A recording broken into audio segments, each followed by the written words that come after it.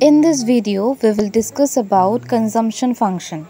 Overview of the topic. Number 1. What is consumption function? Number 2. What is average propensity to consume? Number 3. What is marginal propensity to consume?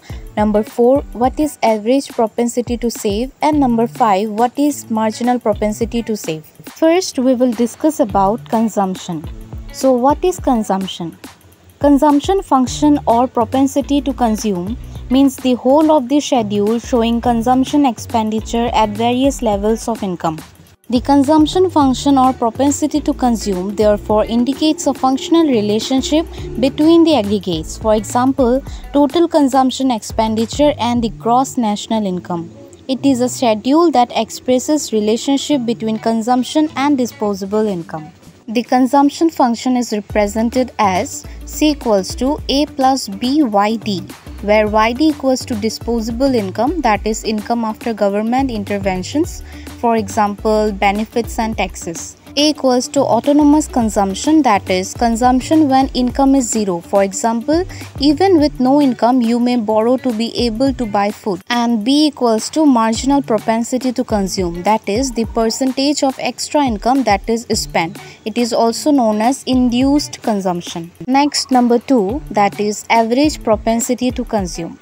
Average propensity to consume is the percentage of total disposable income which households spend on goods and services. It is the ratio of total consumption to total disposable income. It tells them what proportion of their income households consume and how much they save. Since consumption rate determines the personal consumption expenditure component of the GDP and saving rate is the driver of private investments and eventually future growth in consumption, finding out where current income is utilized is important. Formula for average propensity to consume.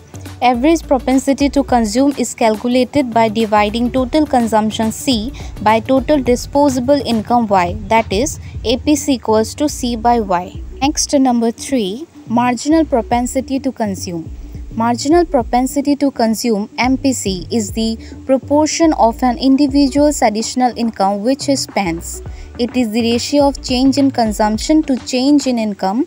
It can also be defined as the slope of the consumption function. Formula for MPC. Marginal propensity to consume can be calculated by dividing the change in consumption to change in disposable income. That is MPC equals to delta C by delta Y. Next, moving to number 4, average propensity to save.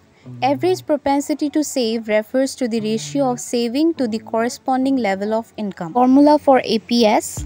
Average propensity to save is calculated by dividing total savings S by total income Y, that is APS equals to S by Y. And lastly, number 5, marginal propensity to save. The marginal propensity to save is the fraction of an increase in income that is not spent and instead used for saving. It is the slope of the line plotting saving against income. Formula for MPS. Marginal propensity to save can be calculated by dividing the change in savings to change in disposable income.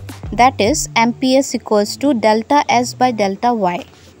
If you liked this video, please do like, share and subscribe to our channel.